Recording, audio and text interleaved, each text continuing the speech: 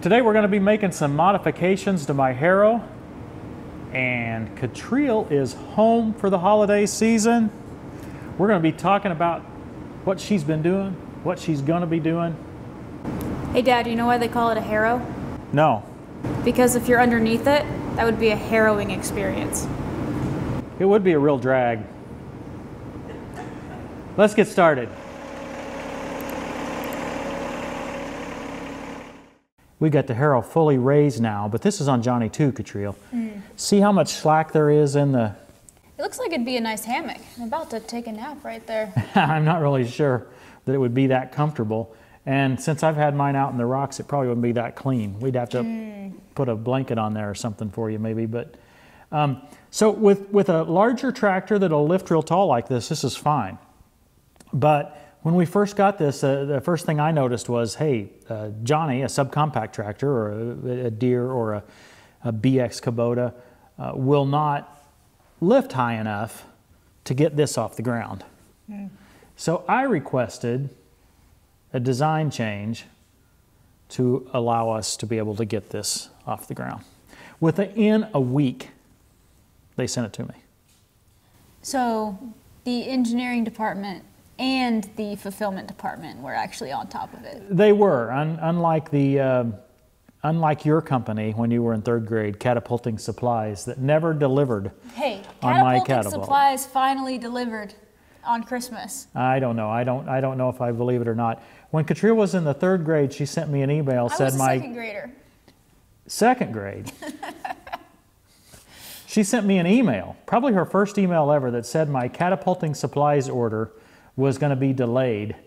And she said that my extra large catapult request, which was one that would catapult me over the house, was not going to be fulfilled at all and was going to be replaced with a smaller one. I was incredibly disappointed, but to this day I've yet to receive even the mid-sized catapult that was promised. But this engineering department came through within a week, and you know there is still a bad part for me, Katriel. That was at least 6 weeks ago, and I've not got this design change put on the Harrow yet. What have you been doing, Dad? Just eating cheeseburgers and... Yeah, something like that. So how about let's do that today? All right. So Dad, what's the point of this Harrow? Well, there's lots of points on this particular Harrow. But anyway, it actually can be used in a lot of drag type situations. So it's all white because I've been using it on the driveway. In this case, this type of a Harrow has several different ways it can be pulled. I've got it setting now so that when it's pulled forward, these teeth can only go back so far. So they end up sticking down like you see here, right? And that's the most aggressive setting. So when I'm running that over my rock, as long as the rock's a little bit wet or loose, I mean, it'll really tear. If it's a little bit wet, like I'm mentioning, it'll actually get down and you know, scratch up some of the harder surface. And in that more aggressive state, if it's still not aggressive enough, you can actually put something on it, like something of weight, like an old tire or a 6x6 or blocks or something you can just put out there on the Harrow. And it'll push down really hard and do a good job. Now, with this particular one, we can turn it around. So we can take these, at each corner, there's these chain links. See the chain links here? We can take those chain links loose, and that will allow the Harrow to be separated from this upper frame. We take the tractor and frame and mount onto the other end. Okay. Right? And then when we pull it, these teeth will go the other way, and that allows them to go almost flat to where they're only sticking down about that far. So that's kind of a middle of the road as far as how aggressive it is, right? For the least aggressive approach, again, we take the whole Harrow off and we flip it all over, and those teeth are sticking up. So then all you have is this surface right here rubbing against the ground. So for what scenario might you want to use each of those configurations? Well, there's so many scenarios you can use a Harrow. First of all, it's just because it's a multi-purpose tool, right? But the most aggressive would be on a driveway, maybe where you've got rock. Maybe another scenario is where you're trying to get trash moved off of an area, right? So what I mean by trash is like leaves or corn stalks, debris, and you can drag them off and sort of use it as a rake. If you've got loose dirt, you can use this to level that dirt a little bit and smooth it out. Now, let's go to the far other extreme, the least aggressive, where we turn the harrow over and pull it least aggressive. One good use for that, let's say you don't have one of those expensive seeders, right? On this channel, you've seen us show seeders that are $7,000 or more, and they work really well. But let's say you don't have one of those and all you have is a Katriel.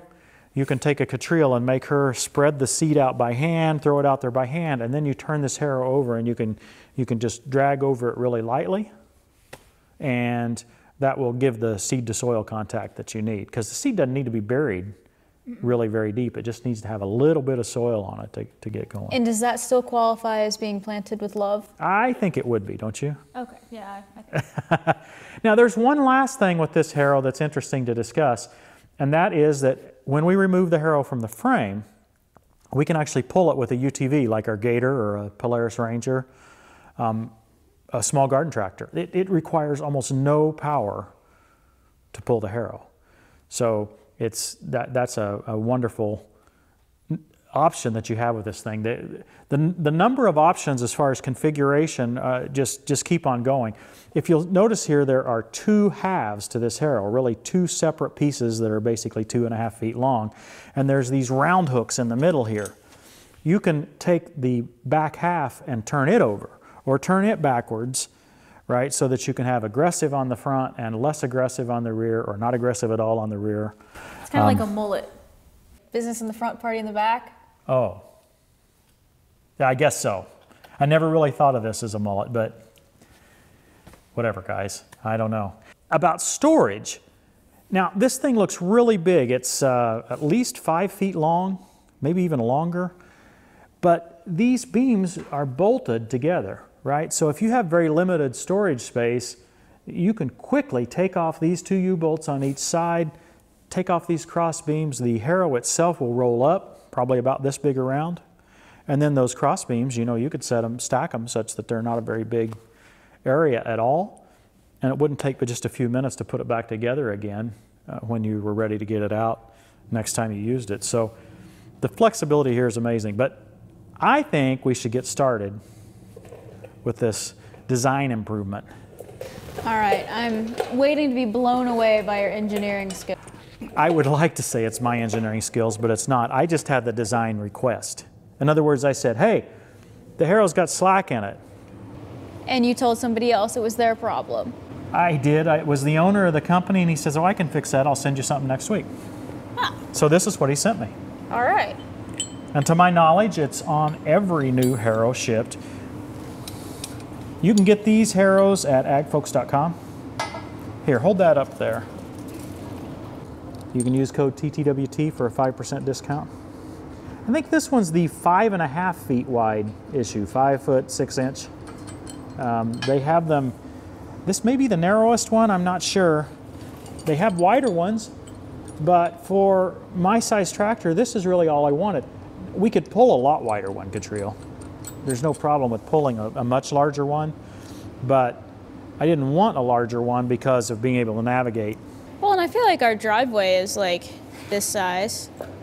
No, it's 2 of these. Yeah, it would be 2 or 3 widths of this, but hey. One day I came home and there was like lines in the driveway. Was that this thing? Yeah, it was. It was. We would show you today, but there's a little bit of snow on our driveway. Not enough snow for us to have some snow fun outside, but a little bit of snow, and this doesn't work very well when things are frozen. So I want to show you this. I'll show it in another episode, working on our driveway when it's in a more suitable condition for it.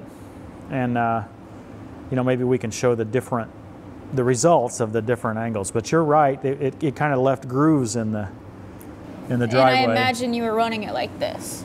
I was running it just like this, yeah, because I wanted to be the most aggressive. Of course you did.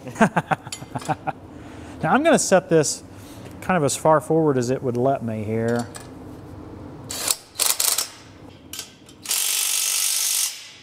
Sounds like a NASCAR pit crew. Yeah, I was about as fast as they are, don't you think? You're always just about as fast as they are. That's a joke. The heavy hitch John Deere was really tight today. It pushed me a little bit through the corners, but overall we had a great day. And just really proud of the team. Yeah. All came together. Really like to thank Artillian and Edge Tamers and Rhino Ag for making this possible. They've just been great to us. And for Katriel for the quality entertainment.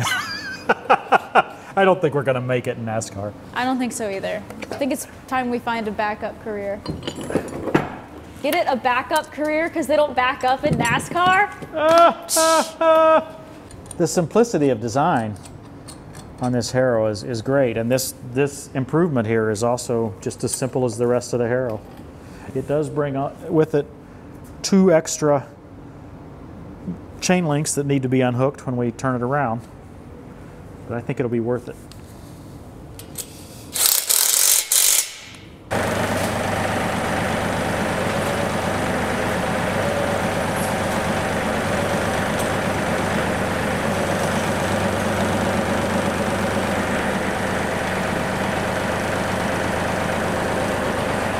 Okay, here's what it looks like when we're at the same height, would be the max height of a 1025R.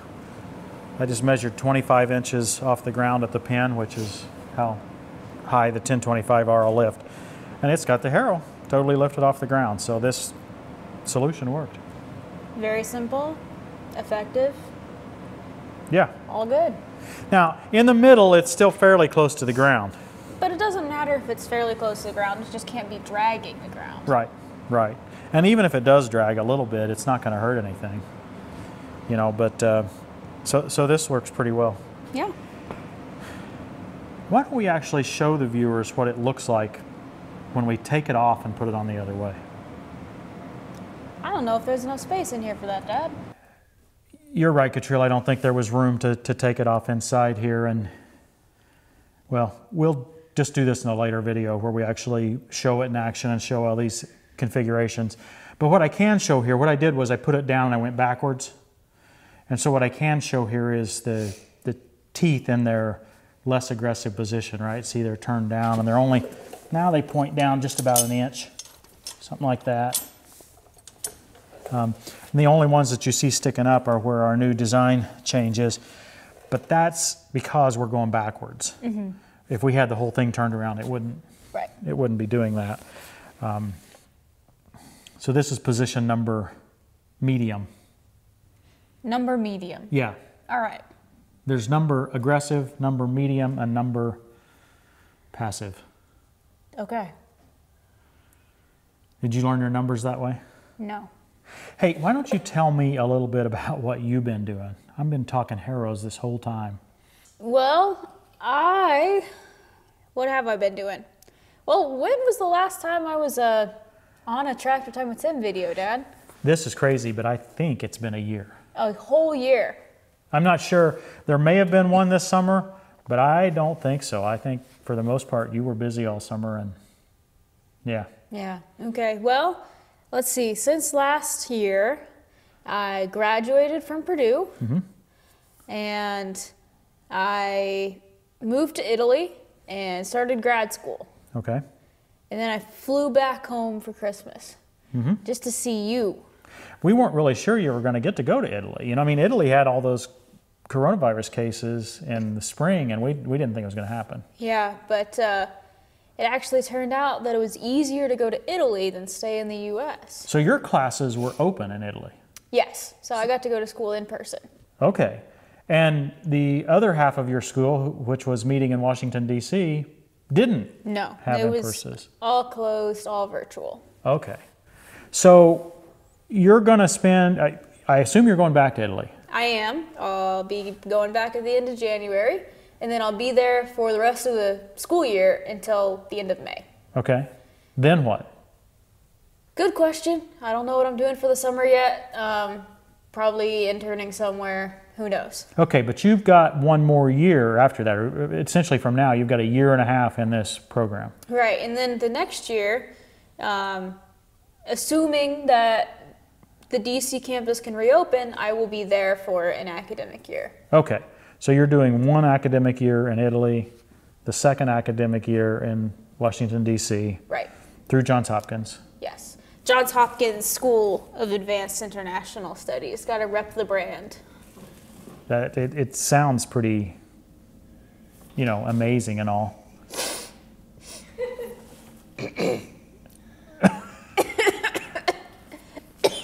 Yeah, you need to get choked up about that. Cats. Why? What's your ultimate goal here? Get as far away from you as possible. Italy's pretty good. You tried China? Yeah, I tried China. I only stayed there for 2 months, but this time I've got a whole year, so we're doing better. We're improving. No, I wanted to do this program because it's both an academic program, but also kind of sets you up to work in like a professional setting, more so than most other grad school programs. So I study international development and economics, and mostly focus on things like development finance, agricultural development,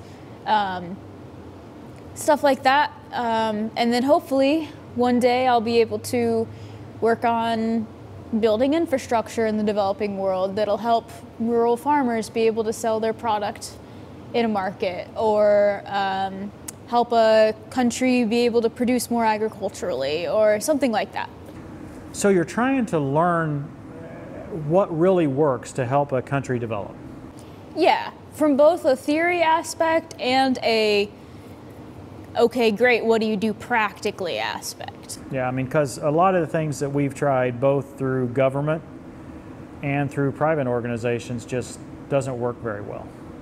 Right, right. So the idea is then that you go to school, you learn the theories, and then you also kind of meet the people that have worked in the field. One of my professors was a country director for the World Bank.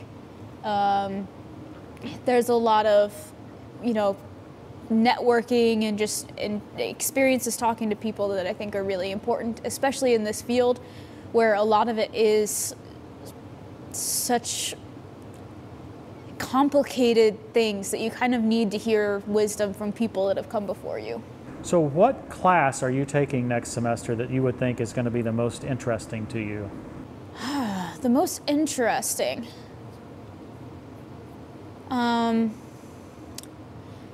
I don't know. I can't really choose. I have to take corporate finance, which I'm not super excited about, but the other three I'm more looking forward to.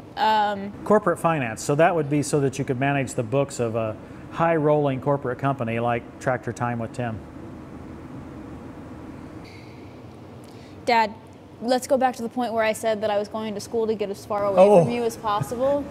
So corporate finance and three other things. What are these other three things? Public sector economics, like how do taxes and public investments work, and then economies of Central Asia and economic development of Latin America. So I've done a lot of theory in the past, a lot of development economics and rural development, agricultural development, but I kind of need to start learning about actual countries and how these things function in a certain cultural and political context. So I speak Spanish, so that's why I wanted to choose the Latin America course. And then the professor for this Central Asia course is just, you know, you hear that this guy's absolutely incredible, has written tons of books, internationally renowned.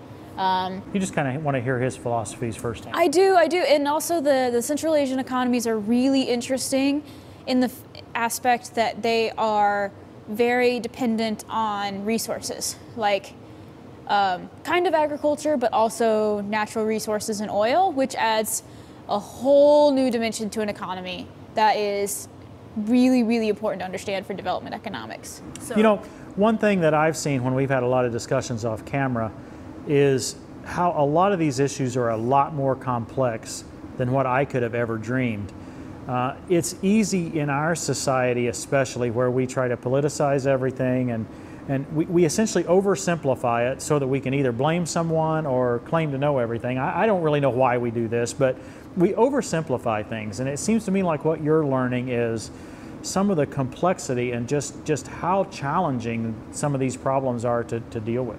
Yeah, and it's humbling in a way, because you come into a program like this and you think, oh, I'm going to be able to help 1 million farmers get access to improved seed and fertilizer, and then you realize people have tried this before and it hasn't worked. How am I going to bring something new to the table? How am I going to ensure that I understand every facet of what I'm doing, whether it be the lived experience of the people in the country and like what they go through on a daily basis, or the macroeconomics and what sort of inflation crises or financial crises they may be going through, or whether it's the climate of the country and maybe they're trying to grow crops that don't grow well there, or who knows what the issues are. But there are so many things that you have to keep your eyes open for and to try to comprehend in order to come to some sort of understanding of what's going on here and what could I in my future career potentially try to do to improve life in any number of ways. And that's kind of what it's been fascinating to me to watch you dig deeper into some of these challenges, and applying it back to us. We just recently did an episode on our experience with medical care. I don't know if you got a chance to see that episode or not, Katriel, but we were talking about my heart stent and the costs, and a lot of the comments are simplistic in a sense. I would say they're just saying, oh, your country should do this or your country should do that, and the issues that we deal with are very, very complex. And we just want to make a point on that particular episode to say we're just sharing our particular experience and how we're trying to optimize our situation given the overall political environment and every other environment in place. In a sense, that's what everybody does, right? I mean, you got to look at your situation, and in a sense, you have to ignore the big, what would be the great political solution, because we can't control that a lot of times. Yeah, and I guess there's a difference between trying to craft the political and policy environment that you live in and trying to operate within that environment. And regarding your healthcare video, you and Mom are optimizing your response to an environment that you cannot change. I am trying to go to school to be the person that can change it. Maybe not healthcare, but maybe not healthcare, but maybe agricultural policy. Yeah. And that's a very large responsibility, and one that I hope that we as a culture view with a certain amount of nuance and respect for how complex things are and how many people have truly tried, even in the United States, to make things better, even if sometimes it's not visible to us. Yeah. And to that end, we welcome your comments in the comments section below. Katriel will enjoy reading those comments, as will I. But I would encourage you not to put in this politician is evil or that politician's an idiot, because that doesn't help anything. We're not gonna be able to deal with that anyway. So. And also, no comments about my hair. I like my hair, so y'all can just deal with it. Boy. What's going on? Somebody commented that my hair looked like Elizabeth Warren. Really? Yeah. I'm only 23. I'm not 75. Yeah. Well, such is the life of a YouTube star like yourself. I'm not a YouTube star anymore. Half these people aren't going to know who I am. Well, half of them are going to know who you are after this particular episode. Guys, I hope you've enjoyed this. I'll try to get her cooled down after we get off camera here. You're going to have to send me outside the shed because it's nice and warm in here. Again, leave your comments below. Skip the comments on the political rhetoric. We don't know what to do with it anyway. If we could solve it, we'd solve it, but we know we can't. So we just try to stay upbeat and make do with what we can. And hopefully Katriel can get in a situation where she can have some wise input on some of these major worldwide problems and be able to help something. It seems to me to be more effective for you to try to dig in and help rather than stand on the sidelines and gripe like all the rest of us, right? Well, sometimes it's a little more fun to just stand on the sidelines and gripe. I think that's probably what it is. But anyway, folks, thanks for watching. Katriel, thanks for bringing us up to date. You'll be around here for a little more time, so hopefully we can have you in some more episodes. Maybe, if you pay enough. Katriel won't be in any more episodes ever. Thanks for watching, everybody. We'll see you next time on Tractor Time with Tim.